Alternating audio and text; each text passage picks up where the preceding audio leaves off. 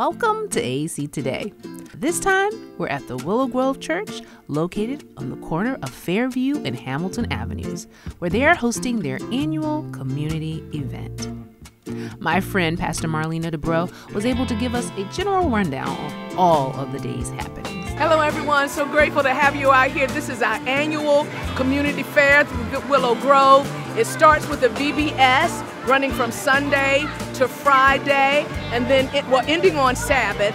And then we have the grand community fair on Sunday. You see how many people are out here. We are so excited. We give away book bags and school supplies. The police give us bicycles that we can raffle off. And then just the supplies that we gather for our community service.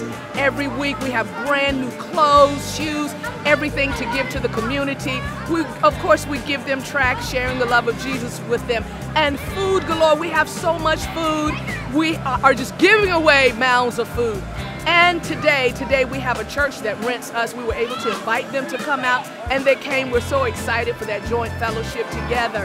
And we're so grateful to share it with you. We do this annually just to show the love of Jesus Christ. We have Big Red, the disaster response out here. We also have the fire department here, and some other vendors, health vendors, to take care of God's people. This is such a grand day. We have AEC Drum Corps that you don't happen to hear right now, but it's a grand affair. It's until 5:30. We started at 11, and we have had hundreds of people out, and everyone is so grateful. We have greeters out here. I'm a greeter to greet everyone and make them feel welcome in the community. We're just grateful to do this. You know, Jesus took care of people. So many children out here. Oh, also we have bounce houses, 2 bounce houses. On the other side, we have a water slide and a bounce house. So fun activities for the children.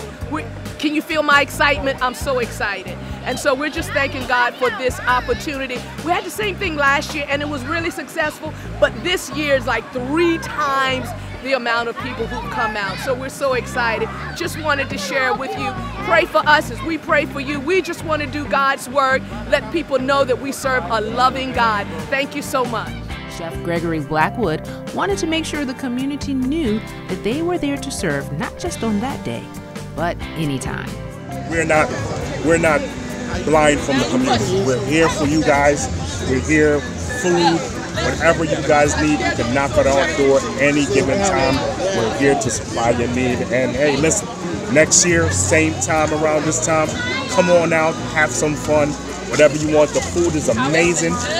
From Monday to Saturday to Sunday, dinner was served, kids was happy, and we're just here to say, you know what, we just want to say we appreciate you and thank you. This event is done once a year. It's an annual event. This is our 7th or 8th annual event, and we had to stop during the pandemic.